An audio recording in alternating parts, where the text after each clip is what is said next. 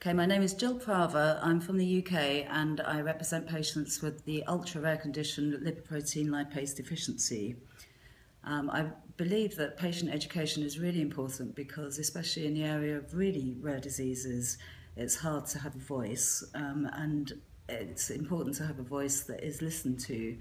And with more education on my part, I feel much more able to speak in forum or fora where there are people who have historically had much more knowledge than me.